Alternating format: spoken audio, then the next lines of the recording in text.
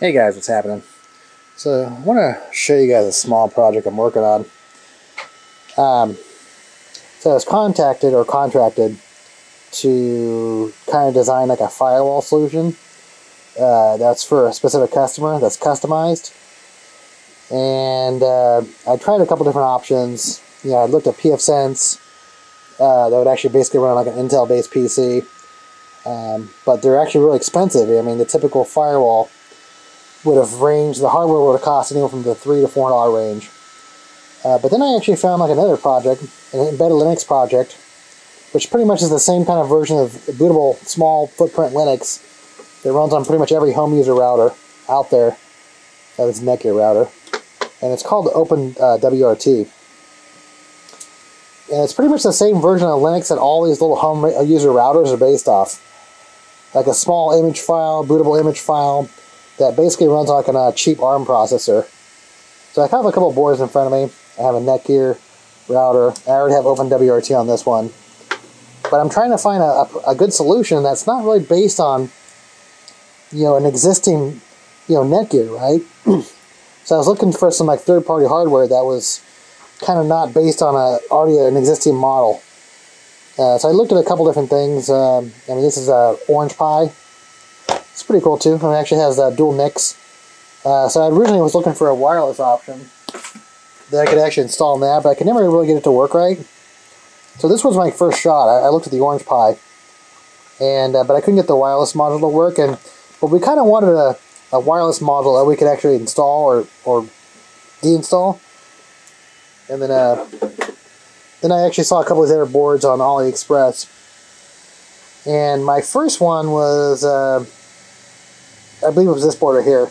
So this actually one was had basically onboard wires, dual wireless, 2.4 gig and 5 gig. Had 16 megs of onboard flash. So that's actually another thing too, is you need to actually have enough flash memory to run Openwrt, and if you want to add modules or customization. So typically they'll come like either 8 or 16 meg or 64 meg.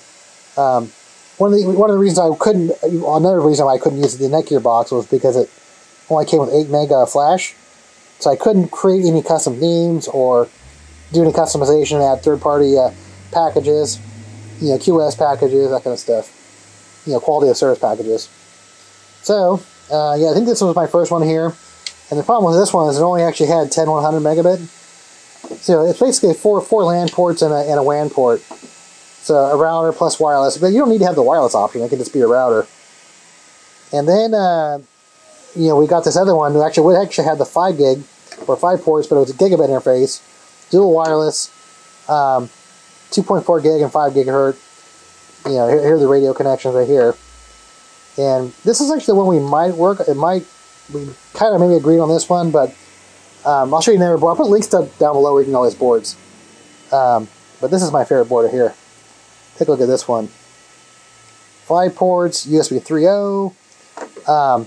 It doesn't have on-board wireless, but it actually has 2 mini PCI slots, or actually has 3. So you can actually add wireless cards here, or it can also be MSATA too. So this one is definitely pretty cool. Take a look at this. It has built-on UART ports right here, GPIO pins. So it's almost like it's a Raspberry Pi, but it's a router. The customization you can do to it. But it also has options for 4G, like a SIM card. So if you wanted to, you could hook up like a 4G wireless radio to it. So it could actually be like a 4G wireless router. It also has actually SD card.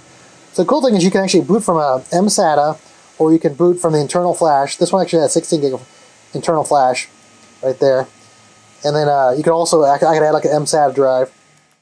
And here's the MSATA drive.